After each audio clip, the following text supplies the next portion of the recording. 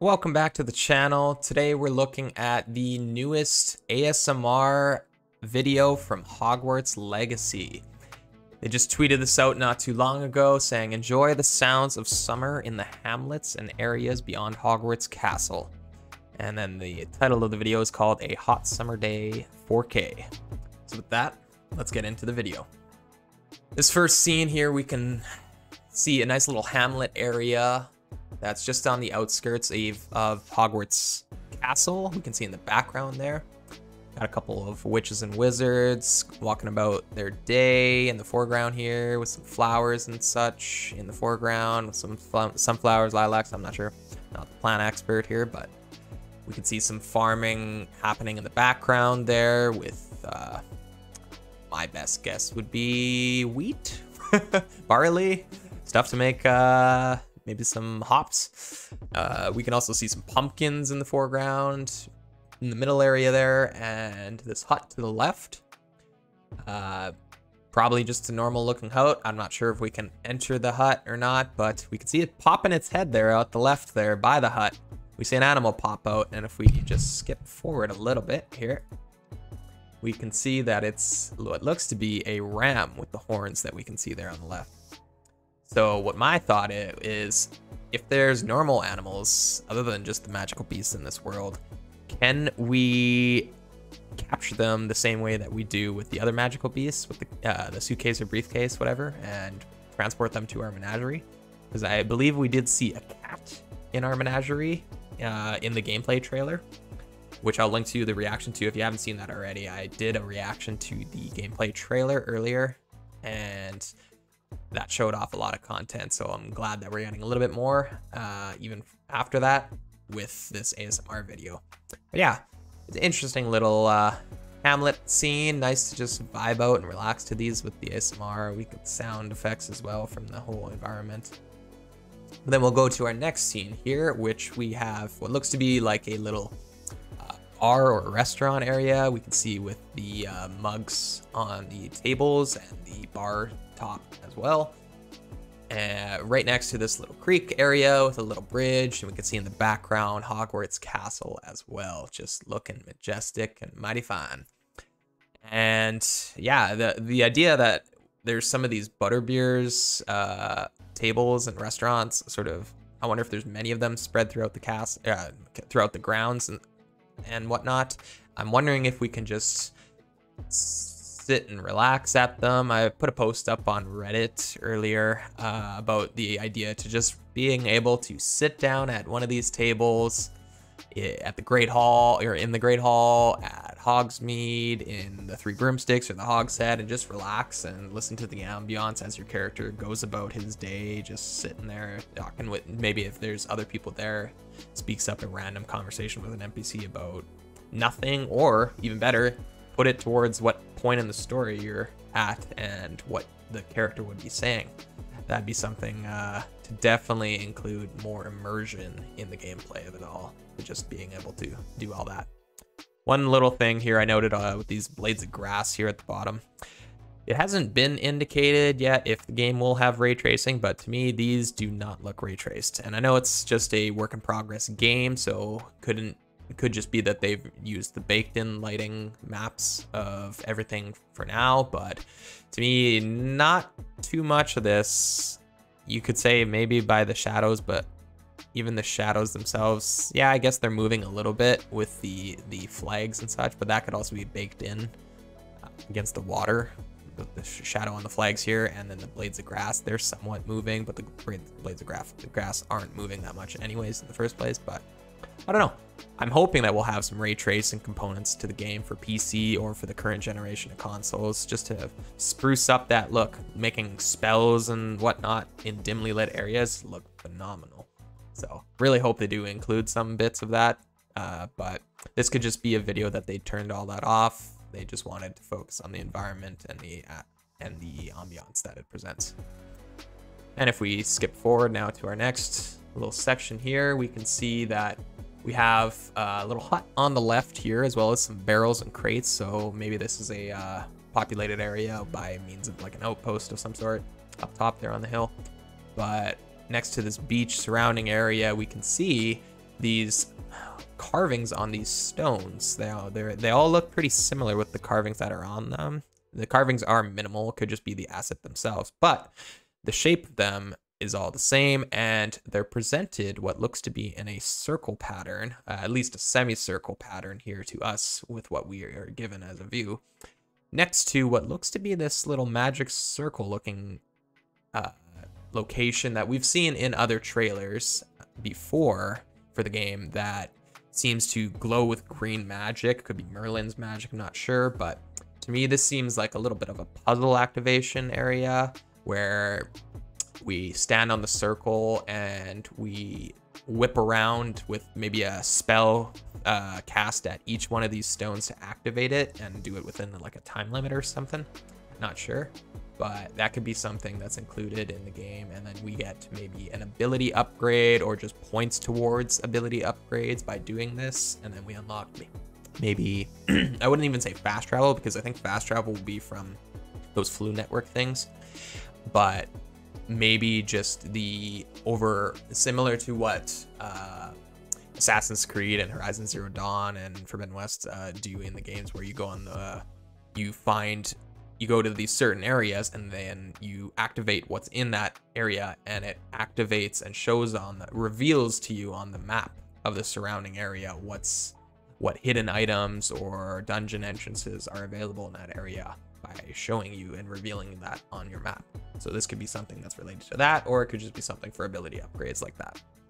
But yeah, I really love this idea that we're on these coastlines, and I know that's just a dream and it's probably not going to happen, but the mountains that you can see just faintly in the background there, if we could like take our broom and just go all the way across this sea and explore those lands, that would be huge. I don't think that's going to happen. These are probably just meant to give you the grand scope of how big this lake is, but you're not actually going to be able to travel across it. Plus, you would probably need a really fast broom to make that journey a little less long, considering the flight speed that we've seen already from the trailer. But yeah, nice little coastal area that will be fun to explore, and a lot of these water areas, maybe we'll be able to wade in and dive in. Maybe there's something beneath the water here that we can dive and explore. Not sure if they're going to include a swimming mechanic like that, but it would be nice, especially considering that there's a lot of things to explore in the Black Lake that's next to Hogwarts, so that would be fun to include. So yeah, we'll go to the next one here, and this one is a bit interesting because it has a nice little creek waterfall with this bridge in the foreground, and we can see Hogsmeade there in the background. I'll skip forward just a little bit more. But an interesting here on the right, we can see is this recurring monument statue-like thing with the face on it and what looks to be a black bowl of some sort beneath it. And to me, I think we've seen these before, except they were lit with green flames, indicating that that might be the Flu Network fast travel system that we're hinting at in a lot of these trailers and such. And a neat little thing if they did it, they don't have to, but that would be fun, is if you go up to these fast travel monument things, points of interest, and the face talks to you and asks, where would you like to go next? And that reveals your map.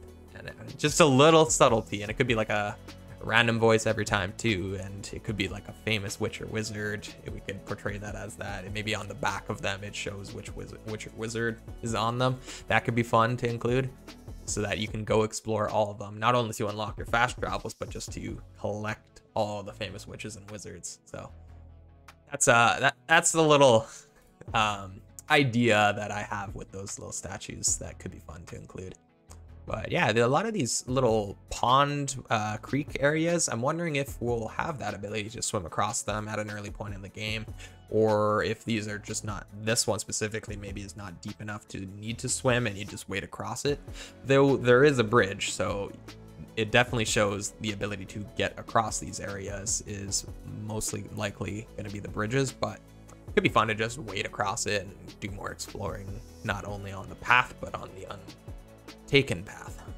And we can also see what looks to be this dilapidated building in the background, that most likely there's going to be a lot of these spread throughout the lands that we can loot items from and find little puzzles in them. Or this one doesn't seem to be that large, so maybe it's just something that's included for the environment. But yeah, we can go to the next one. We see right at the beginning here, we see these wood carvings on this dock, which indicates that maybe there's a bit of a town nearby, because this seems to be in great condition compared to what's shown on the backgrounds of everything here, with the everything looking in a state of disarray. But yeah, this will be a nice little ocean scene, and we can see in the background, it's tough to see, it might not come through on the video, but these things right here do appear to maybe have either a trunk or a rope attached to them. So this could just be a tree, and these could also be just trees. But what are these circle looking things? To me, those look similar to what we saw in the gameplay reveal trailer of when our character first was shown off flying on his broom. We saw those little balloon things, and to me that could mean that those balloons are maybe like a mini game for flying that allows you to upgrade your flying speed, your control ability to flying, whatnot, or it could just be mini games to complete as a completionist. But yeah, some other stuff we can see in the background here along this little lake area, which this island just gives me those vibes of where in the movies Dumbledore is buried. I don't think it's the same, because I'm pretty sure it's at a specific location, but that's what that island gave me vibes of. So that could be fun to go to and explore the little islands here and there, and how we get there. Maybe do we swim? Maybe do we take a boat? Or do we just have to fly there when we get our broom? But yeah, a little castle in the background with what looks to be a bridge across it. I don't think it's a dam. Some might say that might be a dam, but I don't think there's any water sources coming beyond it, unless this is the lake itself holding the water into what looks to be below. Could be further down deeper. Don't think that's really important to the story though, so that's just what I'm seeing with this scene here. But this is the most interesting in this scene. Is this gear looking thing floating in the water, not floating, but sitting in the water. And to me, it's interesting because not a lot of these places in the surrounding area here, and we can even see if we go a little bit forward, this castle here on the left, none of these places seem to be like industrial looking, like a factory of some sort where this gear might come from. So to me, I can only think maybe there's an entrance to a goblin dungeon of some sort that they've sort of modernized in this age. And this is just a remnant of that factory, but yeah, not sure. This next scene is not too much filled that I can tell. We do see a column here on the left, and a bit of magical beast maybe cages in the middle here, as well as next to this big tree that has a hanging thing. Not sure if we can hit that with a spell to gather components for spells, or not spells, for potions. But the fact that there's some beast cages could just be by coincidence that they include them with the assets in this environment. But the column as well might indicate that's holding up maybe a cave entrance here, or even cooler, I think, is if you have the ability to wade through this water here where the waterfall is going, and on the left here where it gets a little darker, maybe that's a cave entrance into some place that maybe because there's cages here, maybe they're bandits. This is an outpost maybe of them in a cave or some sort. In this next one, we see what looks to be a dock area that's been sort of not taken care of that much and has been abandoned of sorts and whatnot. But if we pause it here, we can see what looks to be a very strange bridge in the background that has a little bit of a curl to it. Definitely created magically. That's my best guess. And where it leads to, this island, not sure. That could be something that we need to explore and whatnot, but definitely an interesting looking bridge that we haven't really seen too much of in the world yet. And yeah, nothing too much here. We see what looks to be like a sack of items in the background there, and maybe that's lootable, maybe that's just an asset that we have in the world presented to us. But yeah, nothing too much in here. If we skip a little bit forward, we can see that this little structure here with some rope like ladders, these seem to be in good condition, so those were recently added with the vines that are present on these rocks and such. But I'm not sure if that would be a climbable ladder. I think that's just something that was included. that it just adds to the vibe of the world and such. But one thing on the left here that we can see, we can go a little bit further ahead, is this little boat that seems to be in working condition. It doesn't have oars, but it seems to be in working condition, which makes me think maybe we can use it to go across the water before we get access to our broom or something, or just use it as a boat and we can go gather items that are along the water. Because maybe as a broom, when you're flying on the broom, you can't gather items that are floating on the water. You can't get close enough, so maybe the boat provides us access to that, and we just use magic to propel ourselves across. But yeah, nice little scene with the background of it all. And then this final one, we can see at the start here, we can see another one of those sacks on the left. That, to me, I think these are going to be lootable because of the fact that this bridge looks to be how we can get across the water, but maybe the fact that this sack is presented underneath the bridge, why would they put it there if not for us to go explore under the bridge and loot?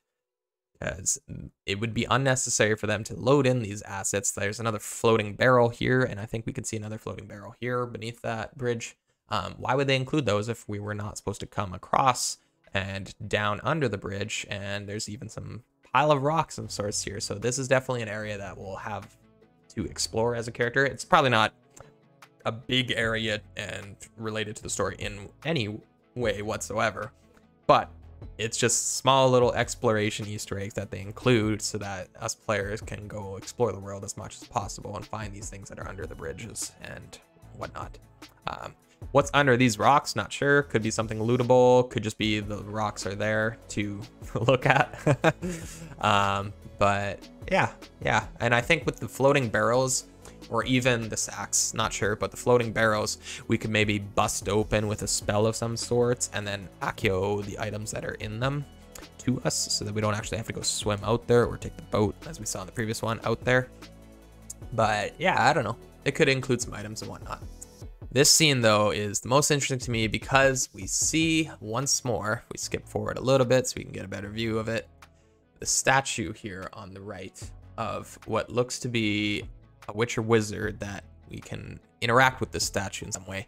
And it's relating to the previous video, I'll link it up above, of my Morgana teaser analysis that they gave us a little teaser to a few weeks ago.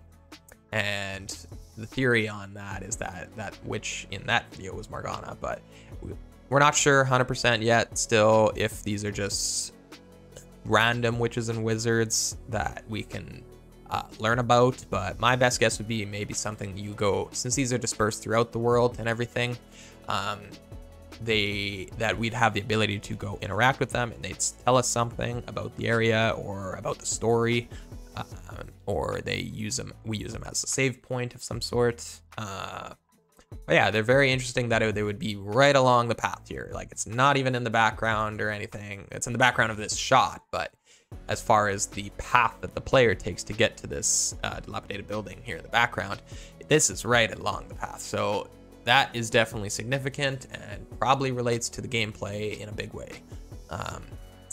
Yeah, and then one last little thing is this little slug here. Crawling along on the bottom right here. Definitely small because our camera's right up into the scene of it, but definitely not important to the gameplay or whatnot, but just adds to the overall immersion of the game where we have living, not interactive, but living creatures in this world that are just going about their business as we're playing the game. So really like this video, and it has some great summer vibes to it with the sounds you can hear, the ambiance. I didn't have them in this video, but give it a listen. I'll link the video down in the description so that you can listen to it and have it on loop like sometimes I do for these Hogwarts Legacy ASMR videos, to just listen to and relax to. So if you like the content, we'll be covering more like this on the coming months as we get closer and closer to the game's release, which is now February 10th, 2023 next year. So they did push it back, which makes me think that if they did a rainy spring night and a hot summer day ASMR videos, they'll probably do a fall one and then they'll probably do a winter one. It's almost like they planned to push that release date back. They didn't, but now it gives them that opportunity to do all 4 seasons in ASMR videos, which I'm definitely looking forward to analyzing, similar to this one, but also just relaxing too. And yeah, so if you guys like the content and want more of that, hit the like button.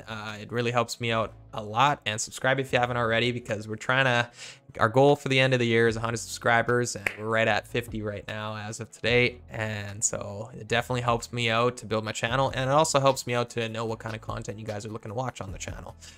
But yeah, I hope you guys liked the video, and with that, we'll see you guys in the next one.